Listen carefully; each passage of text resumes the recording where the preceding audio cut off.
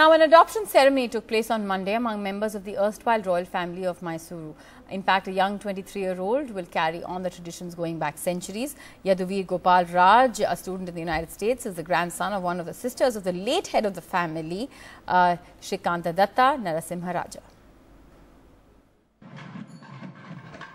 The Mysore palace was a buzz of activity as centuries-old traditions were invoked.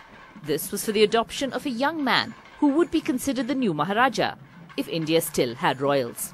I mean, we are very happy that, he's, and it's an honor and a privilege that it's come by divine grace. Yaduveer will now be known as Yaduveer Srikantadatta Narisimharaja Wodeyar.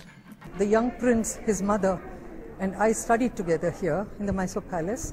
I was her private companion, and we studied from first standard till college. So for me, it was like me seeing my grandson ascending the throne.